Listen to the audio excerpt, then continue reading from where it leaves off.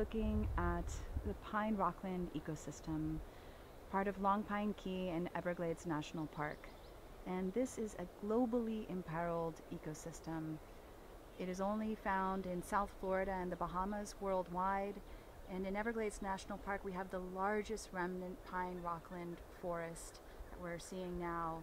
We have the largest remnant here in the park. Outside of Everglades National Park, we estimate that there is only about 1.7% left remaining of this habitat type outside of the park in really tiny forest fragments. So the importance of protecting and conserving and continuing to study and support Everglades National Park as they work to protect this pine rockland is not only nationally important, but it has global import. And what we're looking at are all these beautiful slash pines and then saw palmettos and sable palmettos below them. That's what we're seeing.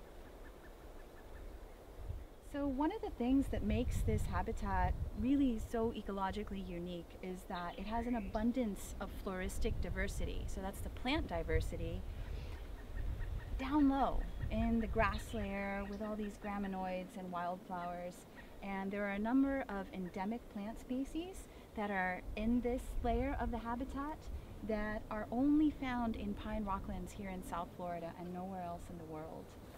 And above this, all of this diversity down here, we see the trees that really make this habitat so iconic. You see the pine trees. These are Dade County slash pines, and they're beautiful.